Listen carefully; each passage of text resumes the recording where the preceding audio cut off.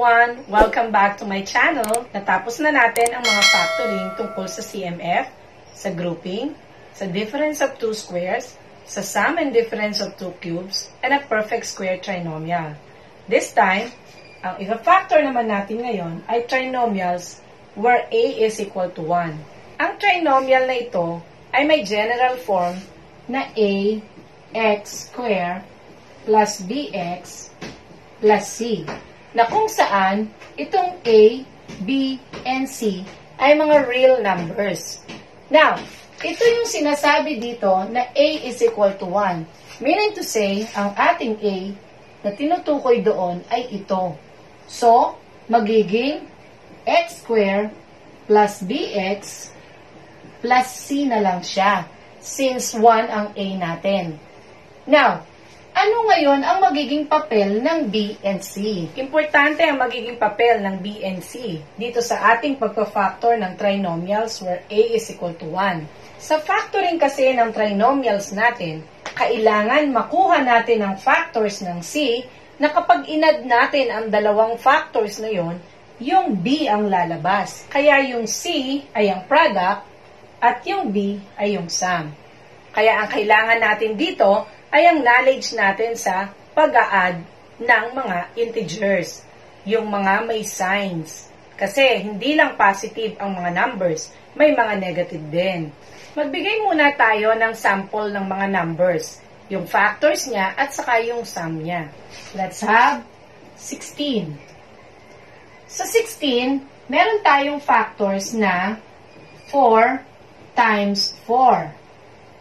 Pwede rin na negative 4 times negative 4.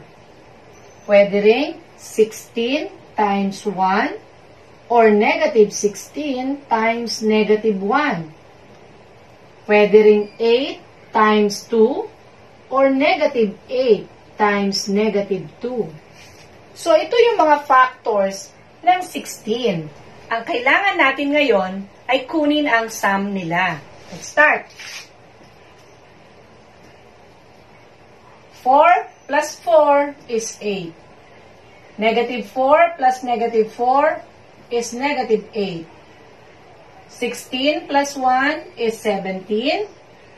Negative 16 plus negative 1 is negative 17. 8 plus 2 is 10. Negative 8 plus negative 2 is negative 10. Ito yung product na 16 at ito yung mga sum. Magbigay ngayon tayo ng example para mas maintindihan ninyo. Kumuha tayo dito sa mga samples natin. Let's say, x square minus 17x plus 16. Okay. Titignan natin yung 16. Ano ba ang factors ng 16 na kapag inad mo negative 17 yung lalabas? Nakita natin ito.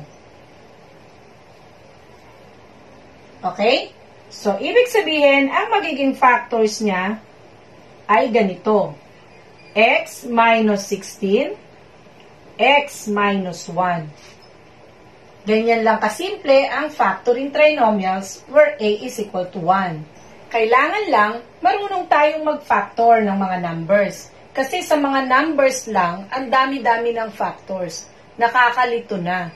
May mga negative pang kasama. So, paano na kung positive, negative? Ano ang magiging sum noon? Dapat alam nyo rin kung paano mag-add ng integers na magkaiba ang sign. Yun ang kailangan nating matutunan muna bago tayo sumabak sa ganitong factoring. Now, let's go to another example. X square minus x minus 20. So, ang hahanapin natin ay ang factors ng negative 20. Ang negative 20 ay kailangan ang factors niya ay isang positive at isang negative. So, negative 20 times 1, 20 times negative 1, negative 10 times 2, 10 times negative 2. Negative 5 times 4, 5 times negative 4. So, ang dami na naman niya. Ang kailangan lang nating tingnan, yung middle term natin, negative x, meaning negative 1x. So, i-add na natin ngayon itong mga factors natin. Negative 20 plus 1, kapag ka tayo ay nag-a-add ng magkaibang sign, ang magiging sagot ay isa-subtract natin ang dalawang numbers at kukunin natin ang sign nung mas malaking absolute value. So, in this case, negative 20 plus 1, subtract natin, 20 minus 1 is 19. Ang sign na gagamitin ay yung sa 20. Kaya negative 19 ang sagot. And then, dito sa mga sumunod, 20 plus negative 1 is positive 19. Negative 10 plus 2 is negative 8. 10 plus negative 2 is positive 8. Then, negative 5 plus 4, negative 1. 5 plus negative 4 is positive 1. Therefore, nakakita na tayo ng negative 1 na sagot. Ito yon. Kung yan ang sagot natin, kukunin natin yung factors na to. At doon natin ilalagay sa ating magiging sagot or factors. X minus 5 times x plus 4. So, yan ang ating magiging factors. So, more examples tayo. M square plus 2m minus 63. Ang alam natin, ang pinaka-alam natin na factors ng 63 ay 9 and 7. So, mayroon pang ibang factors siya, pero ito na yung pinaka-madaling factors na alam natin, 9 and 7. Pero, since negative siya, kailangan nating ilagay ang isang negative sa isang factor. So, negative 9 times 7, and then negative 7 times 9. Okay? So, punta tayo ngayon sa sum. Ang kailangan natin, positive 2m. So, ano yung magiging sum? Negative 9 plus 7 is negative 2. Negative 7 plus 9 is positive 2. Ibig sabihin, dito pa lang nakita na natin kung ano ang magiging factors natin. Magiging m minus 7 at saka m plus 9. Okay? Dali lang, di ba? Next, h square minus 9h plus 8. Okay. Ang factors ng 8, 4 and 2. Pero, hindi siya magiging 9 kahit na gawin nating negative. So, yung isang factors, 8 and 1. So, sa 8 and 1, pag inad natin yan, 9 ang lalabas. Pero paano magiging negative? Ibig sabihin, dalawang negative ang kailangan nating ilagay dito sa dalawang factors na ito. So, magiging, ang sum niya is negative 9. Therefore, ang magiging factors natin ay h minus 8, h minus 1. Okay, napakadali lang, hindi ba? Kung mas madali siya, pumunta naman tayo sa mahirap. Pero, padadaliin lang natin. O, eto na. Dito na tayo ngayon sa mahirap. Pero huwag mag-alala. Padadaliin nga natin, hindi ba? Tingnan natin ito. A is greater than 1. So, ibig sabihin, itong ating general form na ax squared plus bx plus c, itong a na to, meron na ikaw na makikita na number sa unahan ng x squared. So, mag-example tayo. Meron tayong 4x squared minus 15x plus 9. Ano ang dapat natin gawin?